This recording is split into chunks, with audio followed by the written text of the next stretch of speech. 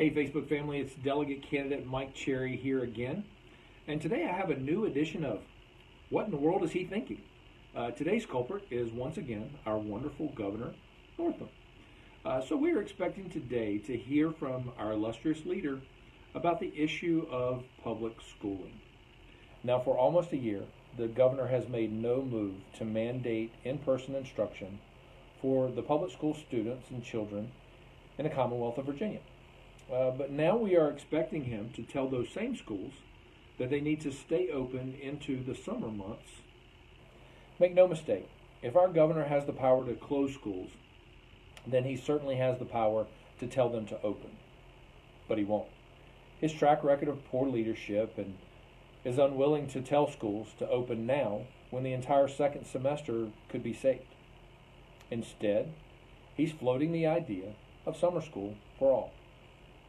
Now, private schools, by and large, have been open and have had very few issues this year. The CDC is telling us that school-age children are not spreading this disease at school. I will echo what I heard last year. Follow the science. The CDC says it's safe for kids to go back to school. Then there's the cost associated with his idea. Teachers and support personnel are not under contract for the summer months. All the teachers, bus drivers, custodial staff, and everyone else will have to have their contract renegotiated. And who's paying for that?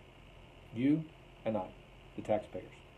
The time has come for us to declare that we want our kids in school. And if public schools won't open, then the tax dollars need to follow those students to schools that will open. Delegate Candidate Mike Cherry for the 66th House District. Bless you. We'll see you soon.